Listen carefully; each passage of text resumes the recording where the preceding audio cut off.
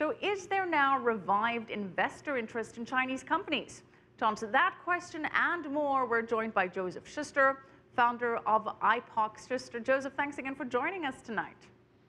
Thank you for having me.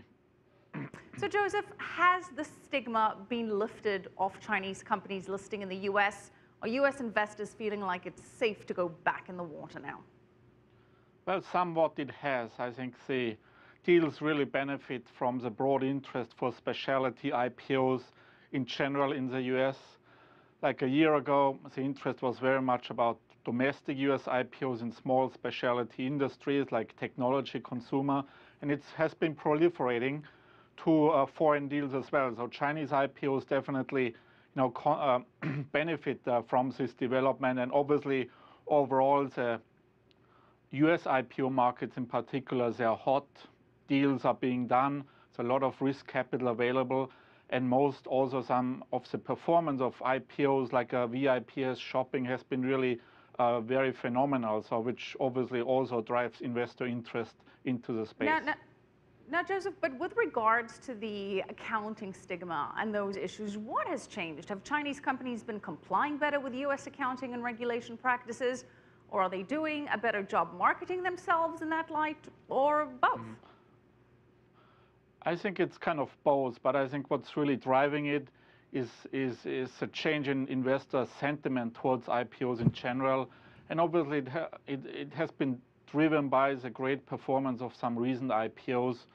And obviously, I think also more technically point of view is a positive feedback that the investors buy an IPO today because yesterday's IPO, whether it's US domiciled or any, has done well. So on average, the Chinese deal obviously benefits from it as well. And the demand for high growth stocks high growth IPOs is very strong. Obviously here, like Kunara or 58.com really fit the criterion of some retail and especially institutional investors. Well, analysts say that another reason that the Chinese companies are making a comeback is that the offerings are now being underwritten by some big names like Goldman Sachs and Morgan Stanley. Do you think that that's been a big factor?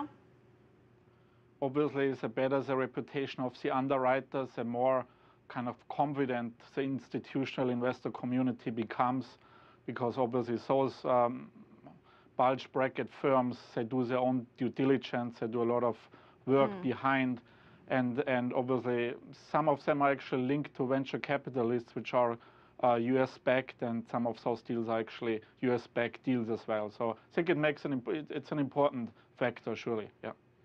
Now, something else to keep in mind is that it's been almost a year since China suspended all the IPOs in the Chinese mainland. Still no end in sight for that freeze.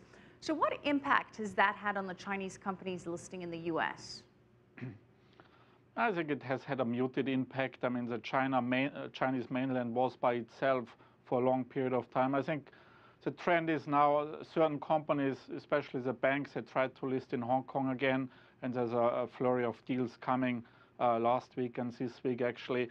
I don't think it really affects that much the profile of of Chinese deals coming to the US. The US always has been kind of a way for Chinese tech deals to go. I mean, the US marketplace has been, the key marketplace for those deals to come to it. A China domiciled mainland company would likely list on the mainland, but then, the key deals really have always listed in the US. Right, and that freeze of Chinese IPOs in the mainland expected to last for at least another 6 months. We are going to have to leave it there, but thank you so much, Josef Schuster, founder of IPOX Schuster.